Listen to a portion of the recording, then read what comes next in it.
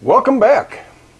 Well, we finally completed our draw knife project and posted that in yesterday's video, and I thought I would just catch you up to some of the other things that are in the works. I'm still working on that batch of hinges I showed you the other day. 4 out of the 5 sets have gone out, got one more set to finish, and then I'm on to this batch of about a dozen adzes and a couple of carving axes, and try to get caught up on some of the backlog. Most of those are still from January and February, so I'm hoping to get some of those out and get down so my backlog is only through March. But we'll see what happens. We had discussed briefly this really nice hunk of wrought iron that Roy from Christ-Centered Ironworks sent over. And what should I do with this? And boy, there were a lot of suggestions. That might be the #1 most commented on video I've ever done. And lots of good suggestions. I'm not sure if there were any that were just absolutely silly or bad suggestions at all. So a lot of those things, even if we don't make it out of this piece of wrought iron, we might address out of some other material in the future. The #1 suggested thing to make out of this was an axe or an adze. And that's a pretty attractive idea because these are the things I specialize in. And on some level, I feel like that's what I should do, is make this into what represents my shop and my business and what it is I specialize in as a blacksmith. However, there were some very compelling arguments about why I shouldn't do that. I shouldn't say arguments, let's say opinions, because nobody was really arguing. Nobody said you have to do this or why in the world would you do that? You know, there's none of that stuff. But there was some well thought out reasoning for why maybe I should challenge myself a little more. And when I originally presented this, I did say this is sort of like the blacksmith's challenge, where you start with a piece of material and what can you make out of it? Well, I already know I could make these out of it, so maybe that really isn't much of a challenge. And maybe I can challenge myself and do something that isn't what I do day in and day out. Now, I don't want to ruin this. I don't want to go so far out on a limb that I trash a 100-plus-year-old piece of wrought iron and make it useless scrap to haul off and be remade into car bumpers somewhere. So I want to do something that has a relatively high chance of success, even though it is not my day-in, day-out kind of work.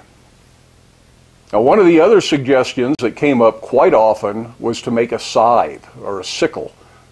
Sickle is a small handheld tool. A scythe is a big tool that the Grim Reaper carries, typically used for mowing grass and hay long before machinery was around. And they're still practical today. People still use them. I own a couple of them, and occasionally we'll take them out around here for trimming some of the tall grass and the lightweight brush.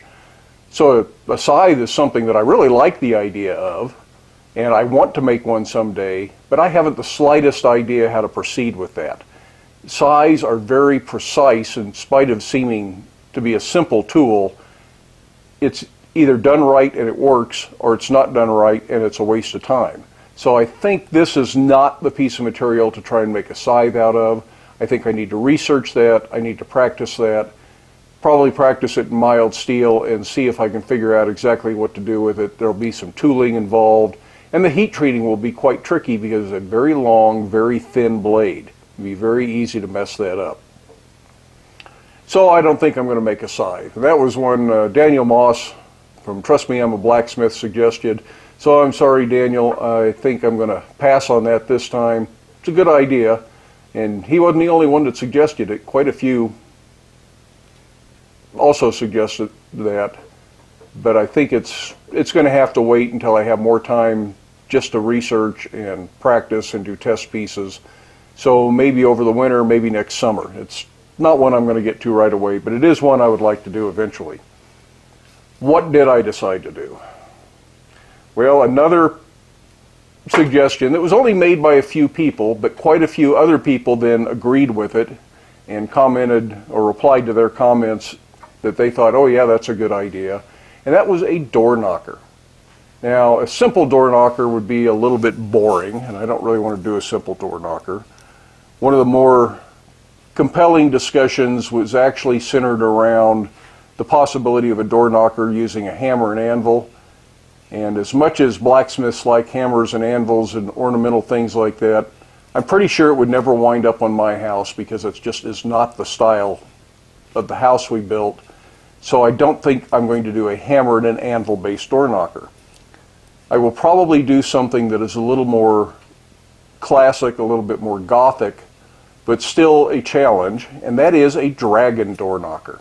You don't see a lot of them, but there are enough of them out there that you know that they are not just a one-off sort of a thing that somebody did once. You do see them around, you do see old examples of it. I've got several books that show versions of that, and while I won't make one exactly out of one of the books, I will do some research, I will get inspired, and what we will have is a dragon's head that comes out the top of the door knocker, and the body of the dragon will be where the pivot is, and the tail of the dragon will be the part that swings out and knocks against the door. And we will try to get a back plate out of this as well as the dragon, and we will need a rivet, and we will make the rivet out of this. I don't think I'll try to make screws or nails out of this, but I might if there's material still left over. Maybe we will try to make the fasteners so the entire piece comes out of this one bar of wrought iron. I hope that's a fun project. I hope it's interesting to watch.